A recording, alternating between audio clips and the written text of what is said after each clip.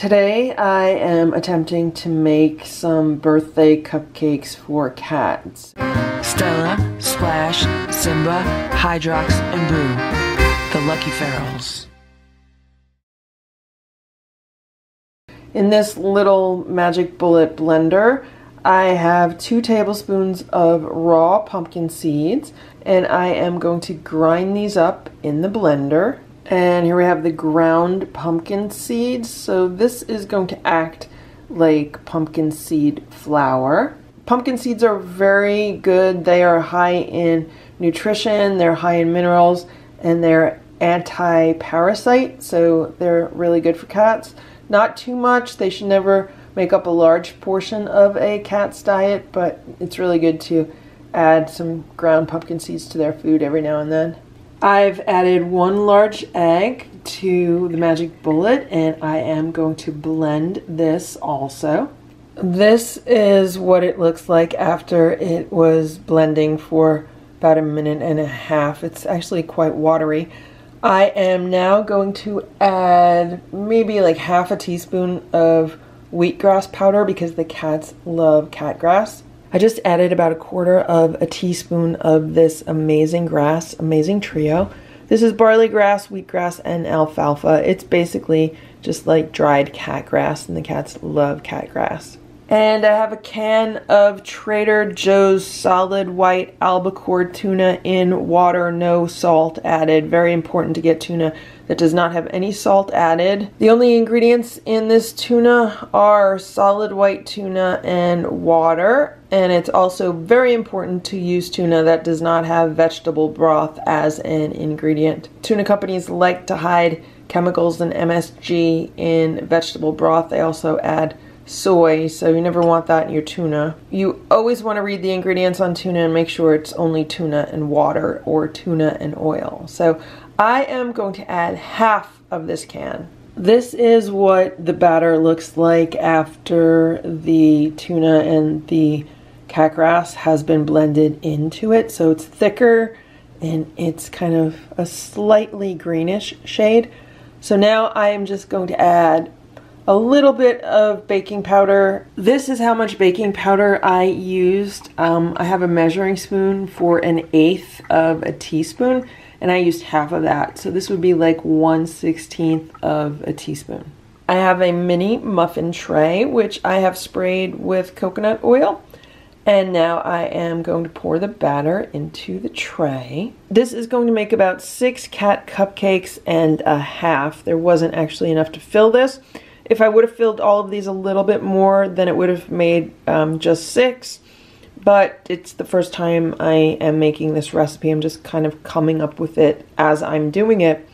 And we'll see how these bake. I wanted to leave room in each little muffin cup for them to rise. I don't know how much they're going to rise. So that's why I wanted to leave room for that. So right now I am preheating the oven to 350 degrees, and once it is hot, then these are going right in the oven. The cupcakes have been baking for 15 minutes and they look really good and they smell really good. And I think I am going to bake them for like 1 minute longer. I just want them to get a little bit browner on top. This is what the cupcakes look like after baking for 17 minutes. Now that time is going to vary depending on your oven. Some ovens are faster, some ovens are slower. So just kind of watch and see how they do in your oven. Now what we're going to see now is that they are going to start to deflate because there's really no flour in here. We're just using some ground pumpkin seeds as flour, and these are basically made out of eggs. They're almost kind of like soufflés. So they will kind of deflate to a certain extent. So what we see here and there is what I'm hoping the level of deflation is. This one's deflated, this one's starting to, and this one's still holding up pretty good. So that one's deflated. So we'll see what happens, and we'll see how these come out. What I want to do is just cool these a little bit for a few minutes in the pan and then pop these out. These will not be served to the cats until they are completely cooled. So what I'm thinking is, like right now it's about 9:30 a.m. So I will just let these cool all day and then give these to the cats for their dinner. So that'll probably be about 8 or 9 hours from now. So right now it has been, I don't know, like 8 or 9 minutes, and this pan is cool to the touch now. So I am going to get a knife and see how these pop out. They are nice and firm on top. I hope they're not too firm for the cats. And then we'll take a look at these. And this is what the pan looks like after I got the cupcakes out. So this one stuck to the pan pretty badly. That one stuck a little, these stuck. That did not stick at all, that did not stick at all. So I would say definitely make sure your pan is well greased before making these. These 4 are the ones that did not stick badly. These are the ones that stuck more. This is the little tiny one. Then this is the one that was kind of puffy on top, and it's because it was pretty much hollow inside. I thought that was kind of interesting. So these are the 4 I'll give to the cats. I'll probably give that one to Hydrox, and these ones I'll just use for experimentation purposes. And I've already tasted a small piece of this. It's kind of like a tuna muffin. That's the best way I could describe it, like a tuna muffin. So these, I'm just gonna let them cool all day. I might even put them in the refrigerator later, or maybe I'll just put them in some aluminum foil or a plastic container. Let's take a piece of the muffin to Boo. Will Boo eat it? Boo, you gonna eat it? You gonna eat the tuna muffin? You gonna try it? He's licking it. Is he gonna bite it? Look at that. Look at that. So what this tells me is that even if the cats don't like the shape or the fact that it's in one big piece, maybe these would be great homemade cat treats if I made them smaller. Okay, Boo. Okay, that's enough for now. That's enough. Simba, you want to try tuna cupcake? Here, try the tuna cupcake. Are you going to try it? You want to eat it?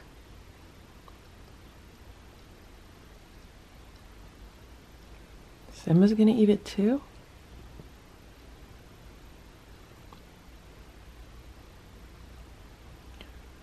Remember, the ingredients are just eggs, tuna, pumpkin seeds, cat grass, and a little bit of baking powder. Not soda, not baking soda, baking powder.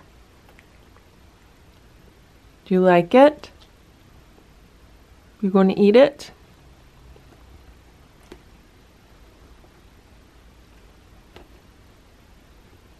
What are you going to do to it, Simba?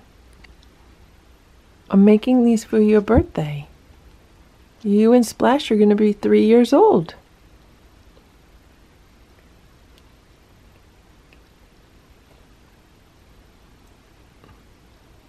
I don't want you eating the whole thing, but you could taste it. You gonna like it? You gonna like it? Okay. All right, give it to me back. I'll give you a little piece here. There. Eat that little piece. And give him a little piece. So if I turn these into cat treats, look. I know the cat likes it. I'll give Boo a little piece also. I just gave Boo a little piece of the tuna cupcake. You want to eat it, Boo? Look at that. Boo likes it too. Yay, Boo. I'm 2 for 2. I am 2 for 2 with this brand new recipe that I made up today. Good boy, Boo. Stella and Splash are in their beds. So this is what I have left of this cupcake. I'm actually just going to give them each a little piece, and we'll see if they eat it. Stella's like all tired, but she's smelling it. Okay, Stella, I'll give you a piece. I just gave a piece to Stella. Is she going to eat it? No, she jumped out of the bed. You want to eat it? Stella, this is a birthday cake. Come on. You like birthday cake. You don't want it? But Boo liked it. And Simba liked it. Splash is going back to the cat bed. Is he eating it? It looks like he's eating it. I have to be honest, these things smell really good, and they do taste good. They're like a savory muffin. I mean, I would eat them. It looks like Splash is eating them. So all the boys really like these. The cupcakes have been in the refrigerator all day. It's now 7:30 p.m. and I just took them out of the refrigerator. They are going to sit out for a little while and they will kind of warm up to room temperature. And while they're warming up, I am going to make some icing for them. And here I have a bag of freeze-dried blueberries, and here I have a bag of freeze-dried raspberries. And I use both of these in the raw food that I make for the cat. So I'm going to use these to color the icing for the cupcakes. For the icing itself, I am going to be using this Gerber turkey and gravy baby food. It's a little bit on the pink side, but we're going to add some red raspberries and or some blue blueberries, and that should give it a prettier color. These are the crushed blueberries that were in the bottom of the bag. I basically just took the blueberries out of the bag, poured out the crushed bits, and then I put the blueberries back in the bag, so I don't really have to do any crushing here. What I am going to do with this is take some of the turkey baby food, mix it in, and it should make it a nice either blue or purple color. And that's what it looks like after it has been mixed together. It is definitely more on the purple side. It's not like a really bright purple or anything. To me, it looks like blueberry yogurt. If you've ever had blueberry yogurt where you stir the blueberries in, that's what it looks like right now. It's almost like a pastel purple. Here's some of the crushed up raspberries from the bottom of the bag, and I just crushed them up a little bit more between my fingers, and now I am going to mix this together with some of the baby food. This is what the two different frostings look like. The pink is on the left and the purple or blue is on the right. And these are the cupcakes. The cupcakes are slightly green because of the cat grass that's in them. So it's really pretty. It's like pastel colors. It's like pastel green, pastel pink, and pastel purple. The cats are eating their dinner on small paper happy birthday plates. So let's plate these cupcakes. First, they each get a cupcake. I just put some of the pretty icing on each cupcake. So this is the red icing, and this one has the purple icing. But now we need to decorate them a little bit. To decorate these, I have some dry cat food, and this dry cat food comes in different shapes and colors. The cats never eat this kind of dry cat food, so it's going to be a very special treat for them. And I am going to top these cupcakes with this dry cat food like birthday sprinkles, like rainbow sprinkles. Okay, so this cupcake is done and it looks so cute. Oh my gosh. It's a tuna cupcake with raspberry turkey frosting and multicolor crunchies. And here's the other little cupcake. It's a tuna cupcake with blueberry turkey frosting and multicolor crunchies on top. And when I say crunchies, it just means dry cat food. They almost look like little cream puffs. But look how cute they are. They're so cute. And here's another one. And then this one has a little bit too much icing on it. The icing is kind of dripping down the sides. Look how cute that is. Look at that cupcake for cats. And here's the purple one. This one reminds me of a cream puff. And here's the other pink one. And here's Stella. She's been rubbing up against my legs as I've been filming these cupcakes. Okay, Stella, you want a cupcake? The cats are all eating their cupcakes. Boo's pushing his all around. Be nice, Boo.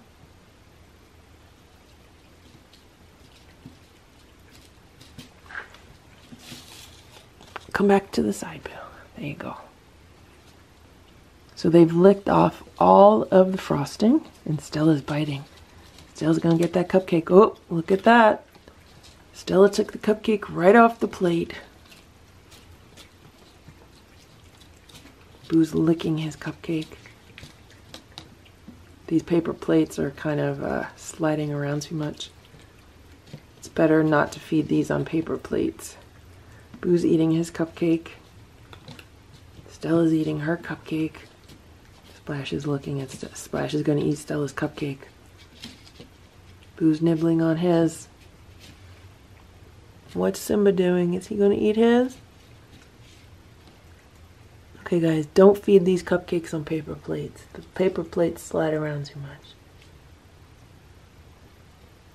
Stella's really eating her cupcake. Go ahead, Boo, you could eat your cupcake. Simba's gonna eat his.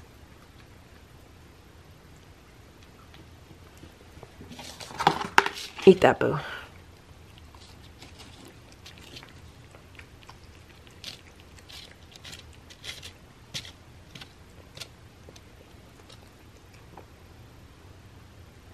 Go ahead, eat your cupcake. Simba's licking the frosting off of Splash's cupcake. Stella has Boo's cupcake. Simba's working on his cupcake. I'll give this one to Boo. Come on, Boo. Eat your cupcake, Boo. You like cupcakes. Splash is eating Stella's. She's licking up icing. This is a giant mess, but the cats are enjoying it. Simba's still eating his. Now they really like the frosting, which is basically just baby food with a little fruit mixed in for color. Simba's working on his cupcake. Simba's gonna eat Boo's cupcake. Splash is still eating his. Simba's checking this out. Simba's gonna eat what Stella was eating. I just cut it in half for Boo. Might be easier for him. He has teeth issues, remember, he lost a few teeth.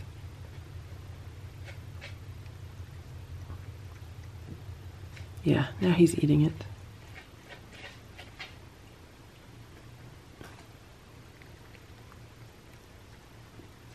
Simba's eating the cupcake on the table.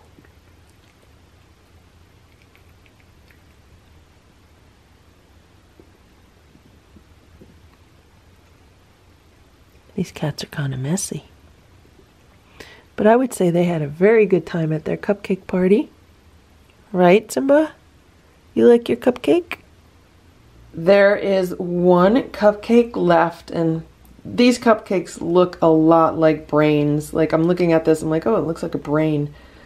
And I am going to eat this cupcake because everything in it is human grade food. It's just an egg, tuna, pumpkin seeds, wheatgrass powder, and a little bit of baking powder. So that's basically human food. And the frosting is human baby food with some fruit. So I'm going to frost it with the raspberry frosting, and I am going to give it a taste. And here we have it. Here's another little cupcake for cats, and I am going to taste it. It's really pretty disgusting. Imagine eating a tuna muffin with like turkey puree on top. That's what it tastes like. The raspberry does give it some tanginess. Like, this is something I would never want to eat again. The only reason I'm eating this now and finishing it is because I'm really hungry. I have not had dinner yet. I only had a salad for lunch, so yeah, it's real interesting, but I'm glad the cats like it. I just tasted some of the blueberry frosting. I like the blueberry frosting better than the raspberry frosting.